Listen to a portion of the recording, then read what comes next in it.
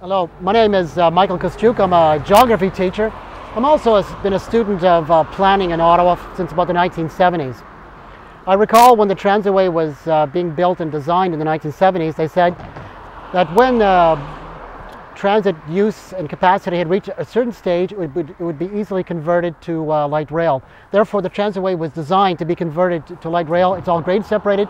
Stations are built to the proper specifications.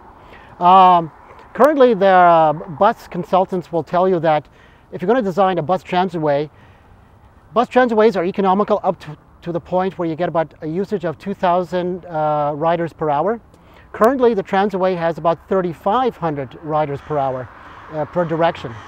That means we're well beyond the point where a Transitway should be converted from bus to rail, and that's what we should be doing. The Southeast Transitway should be converted to rail.